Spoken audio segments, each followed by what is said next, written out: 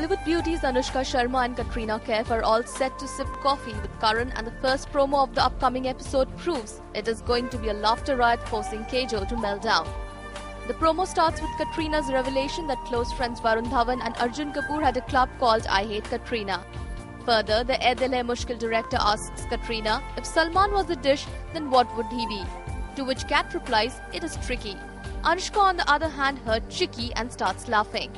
Arjun Kapoor makes a special appearance for the third time on the show, and the ladies can't stop themselves from making fun of the actor.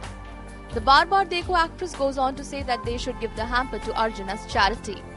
The actress's endless banter and the naughtiness forces Karan to call them crazy women, and even confessing that he's having a meltdown for the first time on his show.